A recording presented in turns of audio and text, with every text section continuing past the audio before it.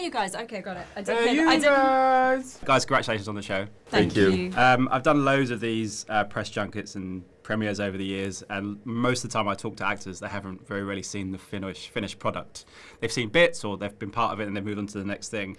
How exhilarating was it for you guys to be able to sit and watch the first 3 episodes? That must have been so much fun. So exciting. We did it as a cast. In a theatre. In a theatre, on a big screen, and it was just, you know, I think there was a lot of trepidation going into it because we put so much love and effort into it. We wanted it to be incredible, and we are our own harshest critics. So to kind of be moved the way we were is a testament to how great I think the show is. Yeah, I mean, it was great. It's so magical. I must admit, I had to see it a second time because the first time it really went over my head because I was just anxious. It was 3 years of my life converging into 2 hours. Yeah. My mind could not process the fact that I spent 3 years to make 3 hours. You know, I was like, that's it. You know, but it's just the scope of it was also blinding. Yeah. You know, so you really, I think people will have to see every episode multiple times to really get the richness that this show provides. I mean, we've watched it at least like 3 times now, and every time I've watched it, I've noticed new things that I didn't notice the time before.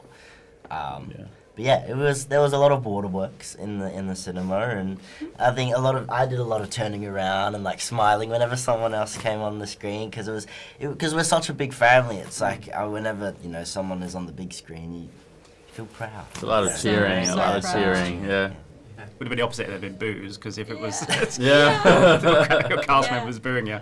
Well, obviously with something like this, with books and with comic books, everyone has an idea of what everything should look like. Everyone's going to be a critic of some description, even fans. Do you think this does right in terms of service to Tolkien, but also to the fans, that even though it might not be exactly what some of them hoped for, that it does generally deliver on the books and the work of Tolkien? I think we're fans. That's the thing. I think it's not fair to make a distinction between the fans and us. We are also fans. A lot of us in this, Tolkien has transformed our lives in one way or the other in multiple levels, and continues to transform our lives. So I think it's very important to make that distinction that we want this to satisfy even our own fantasies. And of course this is new and it's going to have a lot of newness, but I think you saw the first 2 episodes. It introduces different rules immediately, and you kind of just go with it, and it satisfied things that you didn't even know you wanted, and we're our own thing. We're a new school. We're doing a lot of things differently, but all rooted in the heart of Tolkien. Yeah. Is it fun for you guys as well to kind of step into the world? Because obviously you're dealing with something where there is CGI and everything else, but you guys get to step in with New Zealand, just stepping into that world. That must be exhilarating as well, because you go into work, but also you get to be surrounded by this incredible world. The majesty of New Zealand, I mean, it is Middle Earth. It just is. So to live and breathe that air and that environment for almost 2 years transported us to Middle Earth. I mean, there's no denying that. Yeah.